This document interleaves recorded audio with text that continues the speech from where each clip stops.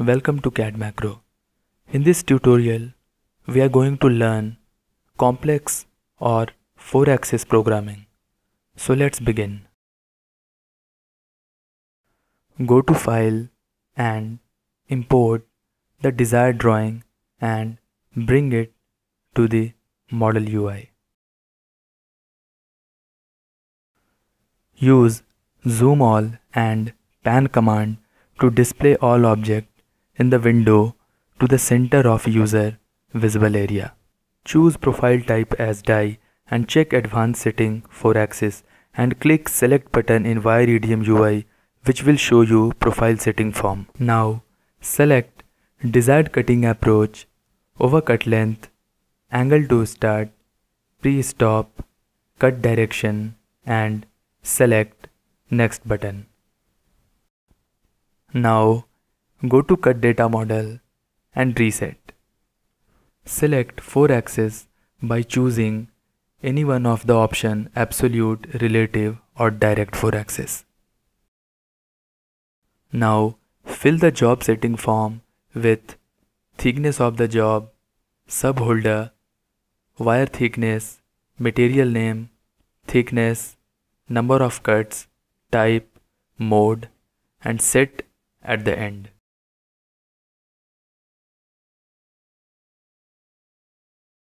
Select 4-axis by choosing any one of the option absolute, relative or direct 4-axis.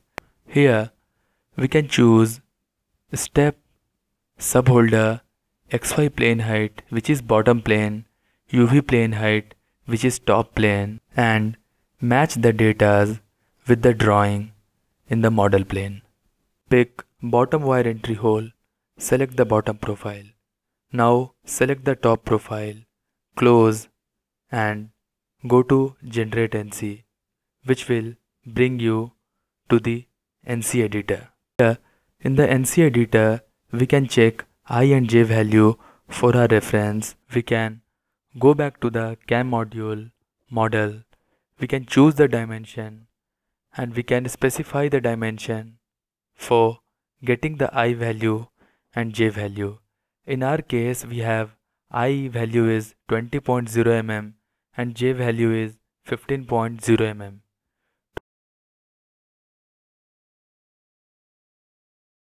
As you can see, in the bottom plane, we have already specified 20 mm and 15 mm.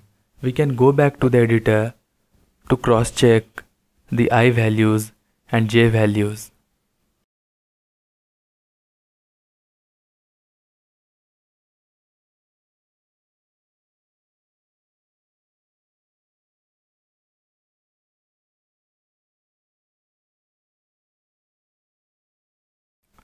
We can again go back to Simulation tab, check Auto Simulation and click Start button.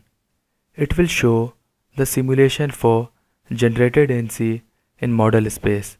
We can see the XY and UV plane moving simultaneously. Hence, in this way, our 4-axis programming is done. Thank you.